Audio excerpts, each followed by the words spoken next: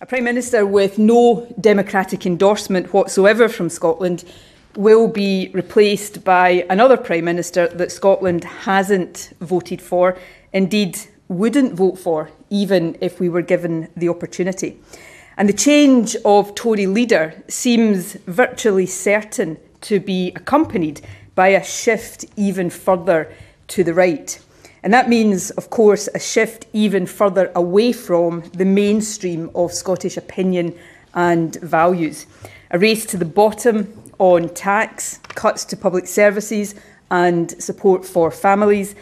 more posturing over Brexit, hurting businesses and trade, abandonment of the fight against climate change, and a toxic, indeed wholly manufactured, culture war, putting equalities and human rights protections at risk.